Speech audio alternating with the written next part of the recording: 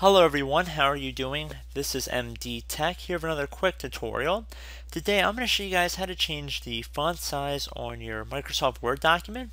So this is a pretty straightforward tutorial, but it's definitely very useful. So we're going to jump right into it. So if we're going to try and change the font size for the entire document, what you want to do is hold down the Control and the A key on your keyboard at the same time. So just for about a second, put pressure on both the Control and the A key at the same time. This will highlight the entire document. And then at the top left, you should see there's a number listed in here. So you can click on this little drop down arrow and you can select the font size in here, or you could add a custom one that's not on this list by typing it in. So let's say we want to make it go up from 12 to 15. I'm going to just type in 15 and hit enter.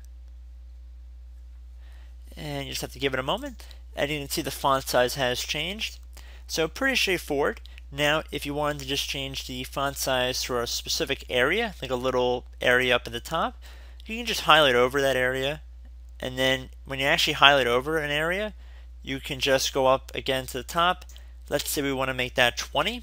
I'm just going to type in 20 there. And it should make it a little bit bigger up at the top, and we can see that is the case. And we can see that now this font is bigger.